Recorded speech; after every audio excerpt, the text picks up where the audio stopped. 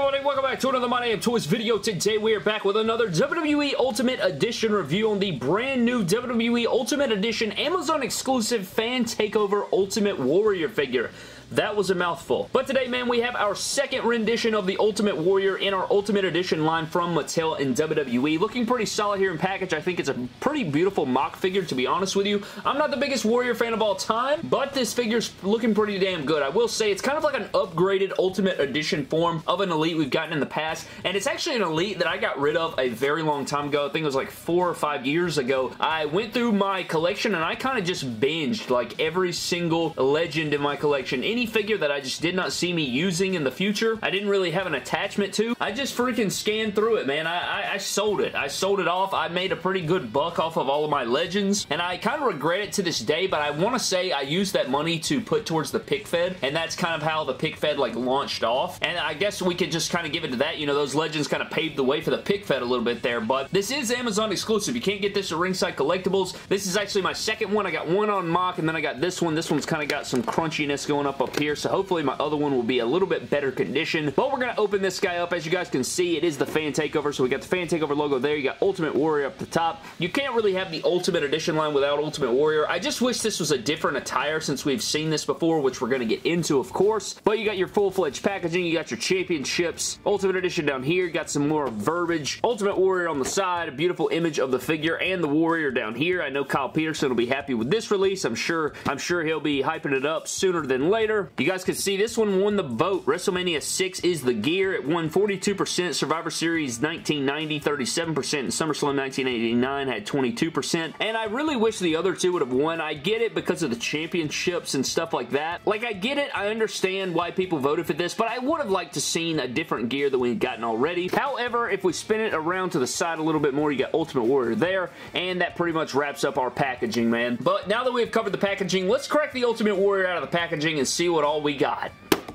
So here's the Ultimate Warrior out of his packaging, man. Looking pretty solid. I like the color scheme. You know, the WrestleMania 6 gears looking pretty fire, if I have to say so myself. A lot of stuff that we saw with the first Ultimate Edition, we are going to get into the comparison, of course, but a lot of the things we saw with the Ultimate Edition the first go-around is a lot of the stuff we're getting the second go-around, you know? That's kind of the way it goes here. We do have some upgrades. We do have some new additions, which we will get into, of course, but with all these things being said, man, this is just a one-off review, so all we got to do is dive into his accessories, then we'll take a closer look at the figure itself. So getting into the Ultimate Warrior's Ultimate Edition accessories right here, man, let's start off with the beauties in the set, man. We got to start off with the championships. Now, we have seen both of the... I think we've seen everything you're getting in this set. We've seen this all before. I think we've seen every single part of this figure before, except for maybe the torso on this Ultimate Warrior, which we'll get into. But you have the yellow Intercontinental Championship. I think we saw this with his Royal Rumble Elite, if I'm not mistaken, right? We'll take a closer look at the comparison shot of that figure and this figure in this video, but it's beautiful. I mean, it's one of the better looking championships, I'd say, or versions of the Intercontinental Championship.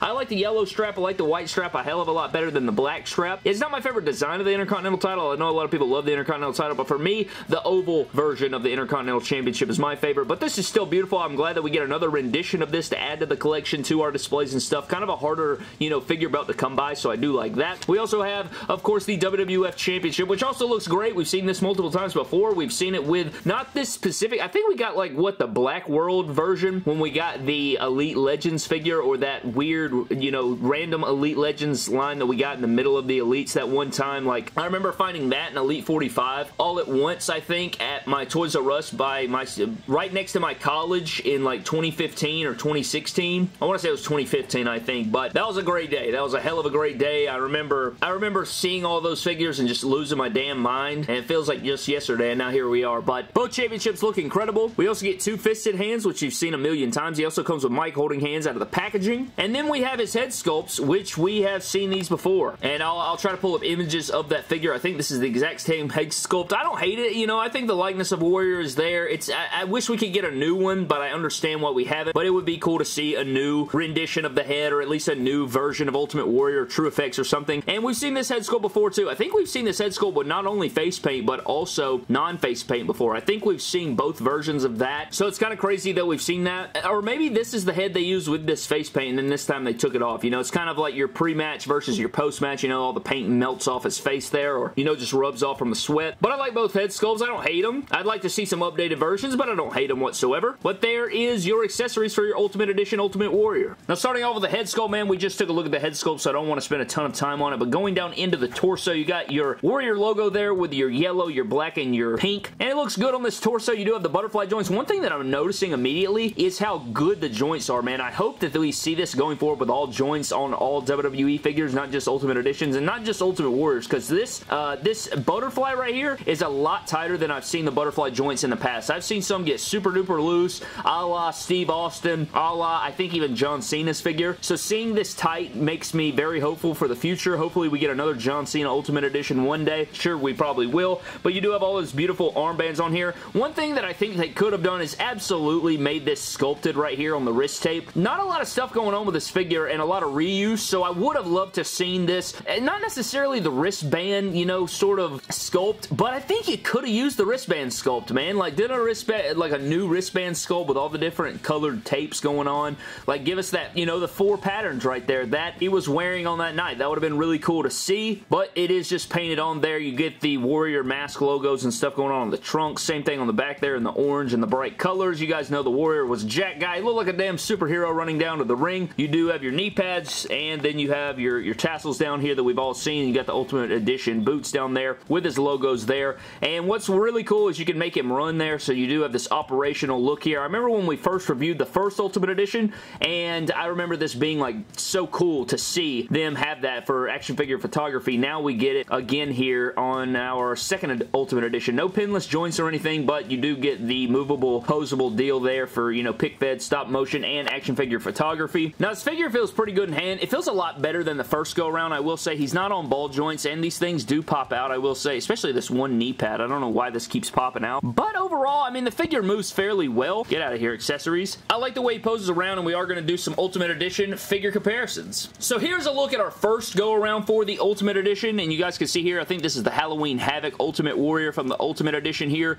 and this figure is just all kinds of wobbly, man. He is all over the place. Like, he is, he's not necessarily loose, but yeah, he doesn't stand very well, and I remember complaining about that, but you guys can see here the difference in the Ultimate Edition torsos here, and he doesn't have the addition of the, you know, the butterfly joints there, but I still like this figure. I thought it was kind of a, wasn't the most hyped about it, but I did like the attire, and you guys can just kind of see how he, like, is posed around like he wants to, like, fall over and move, so yeah, that's definitely annoying. No, like, see that? His feet always spread out. This one doesn't do that, so that's pretty cool to see, but damn, this figure right here, I forgot how bummerific it is when it's, like, trying to be posed around. It's definitely a figure that I would probably keep mocked there as the tassels fall off, but at the same time, it is solid. I know it's highly sought after. I've thought about getting rid of it, but I kind of want to have that Ultimate Edition, you know, complete collection there, so that's kind of difficult, but here's a look at some other Ultimate Warrior comparisons. So I'll be the first to admit, I definitely need more Ultimate Warriors in my collection. I'm missing quite a few here, you know, all the different, like the 1 of 15s they made and the craziness. I also have the Legends figure in the suit, but I didn't feel like, you know, the ring gear really fit with those figures, but you got the Elite 26, the Royal Rumble Elite, the Ultimate Edition the first time, the second Ultimate Edition, the ringside exclusive WrestleMania 12 Ultimate Warrior, I think it is,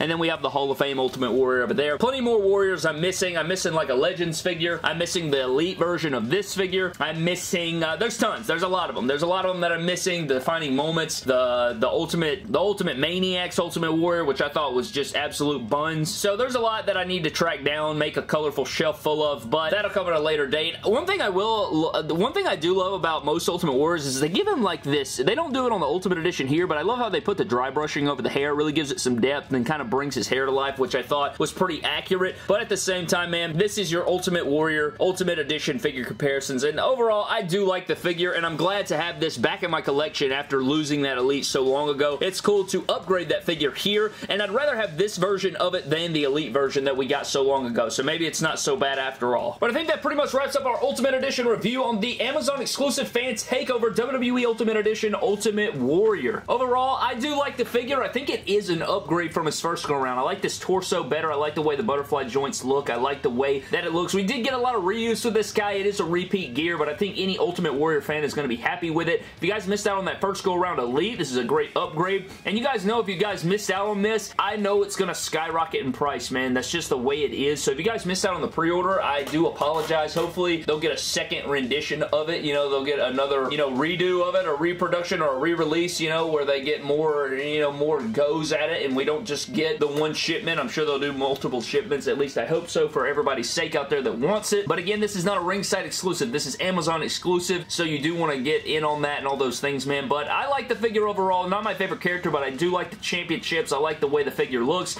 and I think if you're a Warrior fan, you will enjoy it, man. But anyways, guys, that is going to wrap up this review. Thank you guys so very much for watching. I'd love to know your thoughts on the figure down in the comment section below. Did you guys grab this, or did you miss out on it? Still waiting. I never got my Hulk Hogan Ultimate Edition Amazon exclusive fan takeover. That is one of the figures that I've never reviewed on the channel because I never got it. Mine never got in. I think it like canceled or something like that, and I do apologize for that. However, hopefully maybe, you know, maybe when I finally get that in, if you guys want to see a review on that, I can do that, man. But I'm getting out of here. Thank you for watching. Subscribe to the channel, and I'll see you guys in the next video. We have some pretty epic WWE Legends news dropping tomorrow, so stay tuned for that, and I'll see you guys in the next video. Don't cross the line like Mattel when they re-released this figure in Ultimate Edition form when we already had an Elite of it, and I would have liked to see in different gear. You crossed the line.